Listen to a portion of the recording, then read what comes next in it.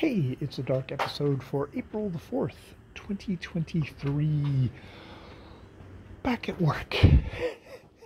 Yes. And I actually had my first full shift with someone new I am working with, which went well.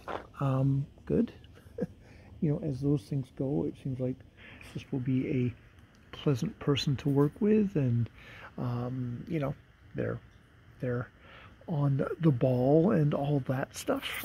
And yes, as long as they don't overfeed the residents, we'll be okay. And I think she kind of got it as I pointed it out. And I'll try and be a little, not, try and give feedback, but not be an asshole.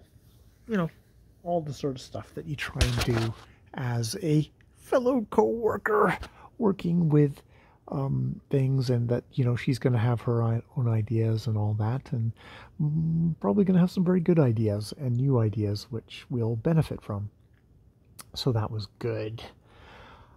Did some writing today, helped with getting the Zoom checked up. Yeah. Oh God, where am I at? It's a Tuesday, which means I'm pretty much hammered Pucky by now, because I'm always, actually, I'm not as kind of blasted as I can be on a Tuesday, which is probably a good sign. It's a good sign that I've been actually I took care of myself this weekend and got sleep and didn't get sucked into the whole obsessively clicking through the internet or doing all that sort of stuff. That was good, right, Shira? Yeah. Shira thinks, good job, John. Good job. Yes. All right.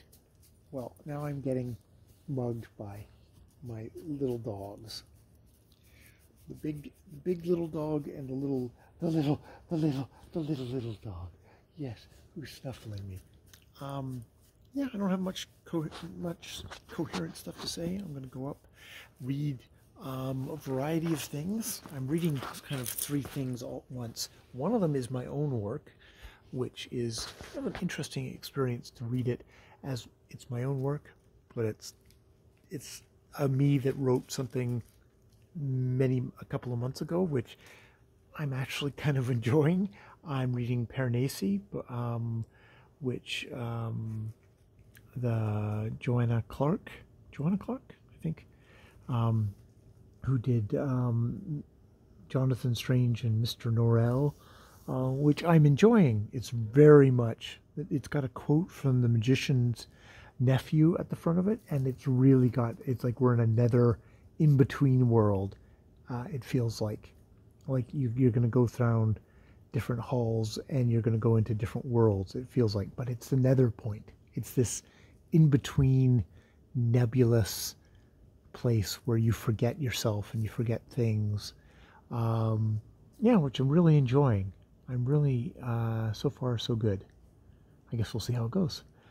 It's a fairly short book, and I'm continuing to chip away at the need for words, this long ass chapter that comes the last 50% of this weird book that Patsy Rudenberg wrote on the need for words and how to get that need, how to connect with words, and how to project the words, and how to communicate words.